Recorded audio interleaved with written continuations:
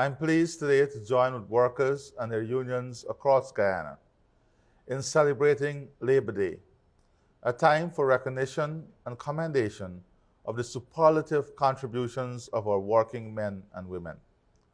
Our workers are most indispensable to national development.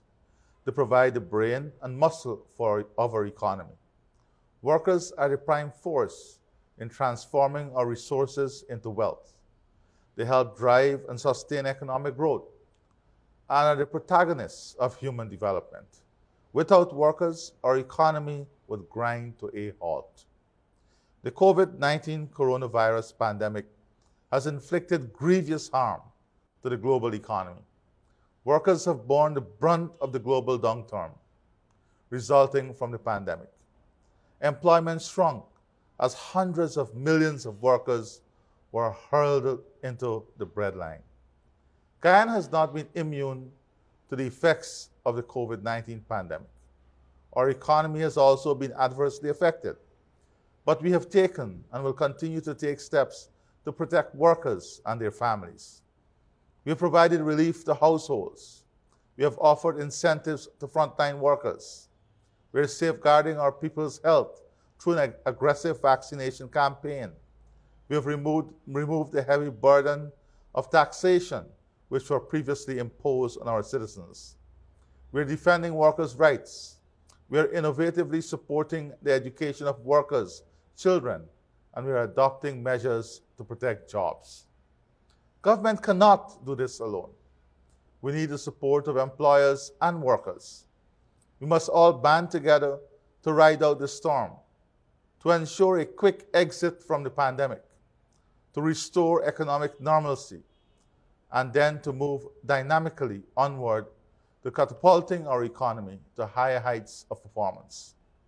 This is a time when all are called to make sacrifices and contributions to protect all of our citizens and to ensure a rapid recovery from the effects of the pandemic. This is not the time for squabbling or confrontation. The objectives of unions and the government are the same when it comes to workers. We have a common interest because we seek a freer, safer, more united and prosperous country where every worker benefits and where his or her children can be assured of great opportunities. Every worker, whether in the formal or informal sectors, whether employed in the traditional or newly emerging sectors, or engaged in the private or public sector, has a critical role to play in helping to navigate our economic recovery and advancing economic growth and development. My government is committed to ensuring a better life for all workers. Our workers deserve this. Over the next 5 years and beyond, workers can look forward to greater economic security, enhanced economic prosperity, and progressive improvements in citizens' living standards. Today, Labor Day, the government of Guyana salutes all workers and their representative organizations. We urge that the celebration of this year's May Day, subdued as it is because of the pandemic, be an occasion for sober reflection, assessment, and forward planning, and a time to recommit to the ideals of the unity of the trade union movement.